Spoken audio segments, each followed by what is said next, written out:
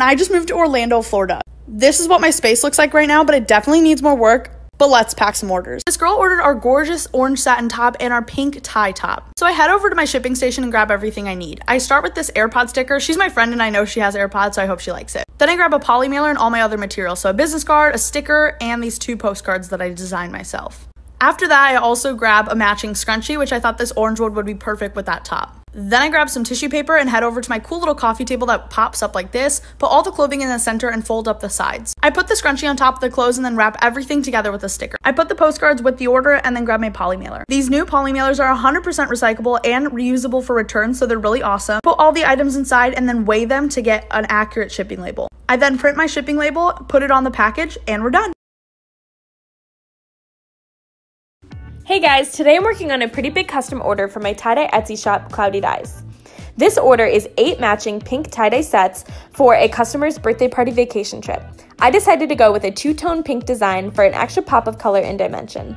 For something special I decided to do for this order was to create personalized name stickers for each person in the order. This is a great way that I can give back, give them something personalized and special, and also indicate whose set belongs to who. I used my iPad Pro and my Cricut machine to die cut these stickers. This part is so satisfying and very difficult to film with one hand. As I pack the order, I lint roll every single piece and fold it very nicely so that it is absolutely perfect before it gets into my customer's hands. I package each set individually with a thank you card as well as those name stickers that we just created. If you guys want to check out my Etsy shop, you can go to cloudydyes.etsy.com. I package all 8 sets nice and snug in a box with a handwritten thank you note, and this order is ready to go. Please don't be ugly. Please don't be ugly. Please. Please. Oh my God! White lies, blur our lips. Sweet as poison. Fell ill from your kiss. Hey, what's up everyone? Today I will be showing you how I package my clothes as a small business owner. Today somebody got these 2 gorgeous tie-dye dresses. So first I start with washing my hands with alcohol, you know, cause Corona out there and shit. So yeah, just nicely fold the dresses, make it all cute and shit. Also, I want to do a TikTok giveaway because I have been getting a bunch of orders through TikTok. And I never done a TikTok giveaway, so if you guys have any suggestions on how to do it, let me know in the comments below, and the next video will be about the giveaway. Anyways, I sealed it with one of my customized stickers, and it wasn't really fitting into this bag here, so I had to switch it out to my bigger bag. And with every order, I do add a customized thank you card. Just let them know about my monthly PR box giveaway I do, and just my social media links. Then I put it inside a black poly mailer bag, just so I won't have to put the shipping label on my actual packaging. And yeah, this is how I ship my orders as a small business owner. Karen TikTok is still at it. Go into my videos saying, your stuff's too expensive. It all looks terrible and no one's gonna buy it. These people are really so salty I won't give them my stuff for free. It also annoys me that people are going around telling me how much my art is worth. It's people like that that make a lot of artists undervalue their art. Especially those that have low self-confidence. Because there's a lot of people that kind of have a confirmation bias when it comes to the quality of their work being judged by other people. No matter how many people say it's great, those few people who say it's terrible will stick in their mind. When I was commissioning my friend for art, when we were trying to work out how much I needed to pay him, the prices we came to were very different. And y'all have seen the capuchin art he made. It is very good, but he was undervaluing it so much. Because people tell him, well, it's not worth that much. I ended up giving him a minimum I was gonna pay. Hey guys, it's Aurora from West Main. Let's pack an order. So she ordered our black denim mini and a seamless tank. So after I fold the items, I move on to tissue paper. When I worked retail, they always had us plate it like this. I love that the folds help add a lot of dimension to the solid paper. Next, you'll see me add a sticker to the packaging. I was wondering if I should change these stickers to either white or gold. Let me know what you guys think in the comments. So with smaller items, I like to tuck in the sides so it doesn't move too much in the shipping process. Next, I add my thank you cards and sticker. Then I fill my goodie bag. Finally, I can weigh the items and buy a shipping label, and that's it. She's ready to go.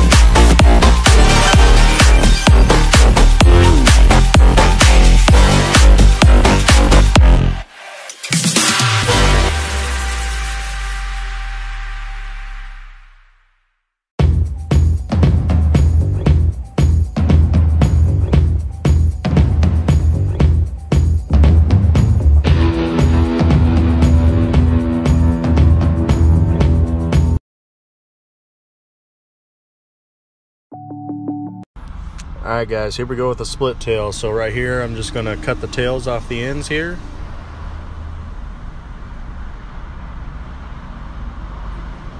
So there they are right there. And then what I'm gonna do is I'm gonna put those back in the mold.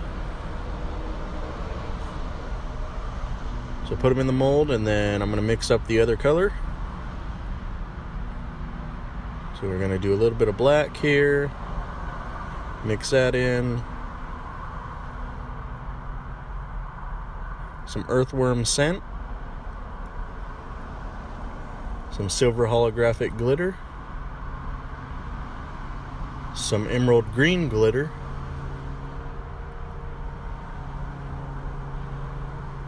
mix that in, and then we'll shoot the color for the body.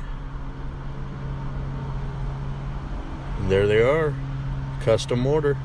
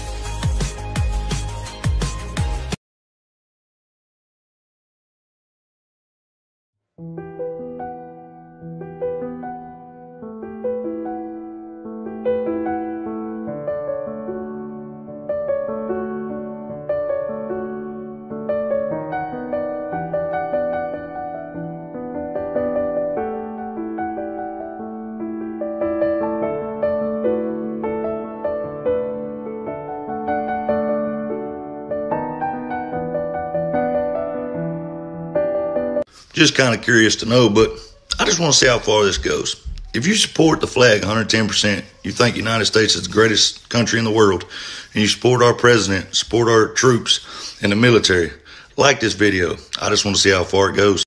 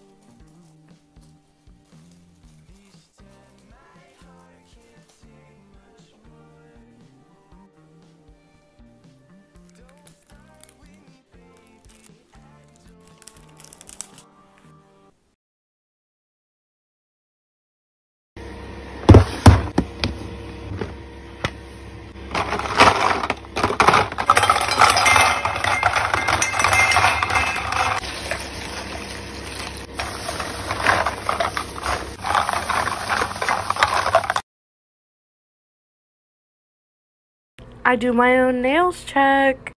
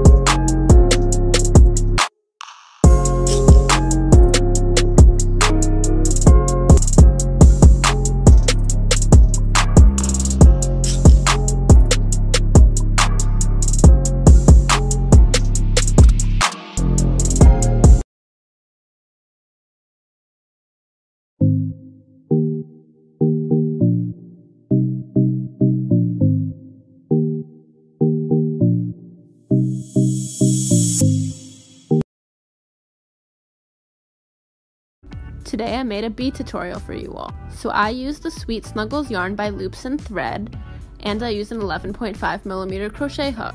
I stuffed my bees with polyester fiber fill, And I'm using the amigurumi bee pattern by Hooked by Robin. So here's my magic circle and me changing yarn colors. I'll turn my bee inside out before I stuff it with the polyester fiber fill and cinch the hole closed. Next I add the stinger and sew on the wing. I use felt for the eyes and blush, and for the mouth I pull through a piece of black thread. First event of the weekend, let's go. First things first, I put my mask on in my car before I went to go figure out where I was supposed to set up. After I found my spot, I went ahead and pulled my machine out of the car and then put my logo on the front. I double checked my bag to make sure that I had everything, and then I went to my location to set everything up. I put the bubble on the machine, plugged her in, and then began unloading my bag onto the cart while they were wrapping up the ceremony. First things first, I washed my hands, and then I put on my fresh pair of gloves. I then started pulling out the cotton candy cones and separating them so that they were easier to grab while I was spinning. I mixed up the sugar a little bit and then got the machine nice and hot for my first cone, which I decided to do as a swirl of pina colada and peach bellini because I personally think that those flavors taste delicious together and also look beautiful. I think the bride and groom were so happy as they both had at least 2 or 3 cones.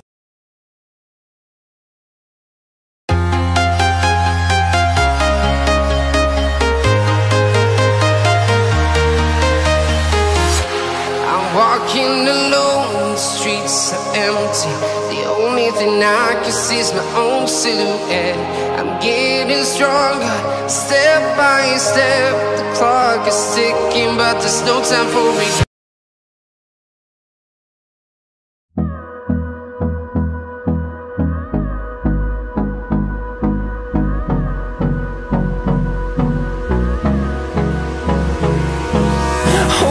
Close till I get up.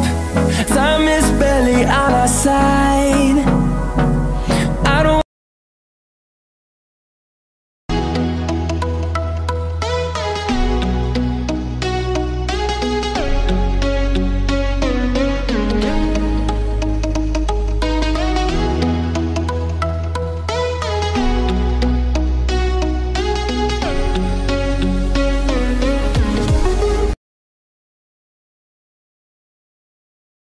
We gonna light it up.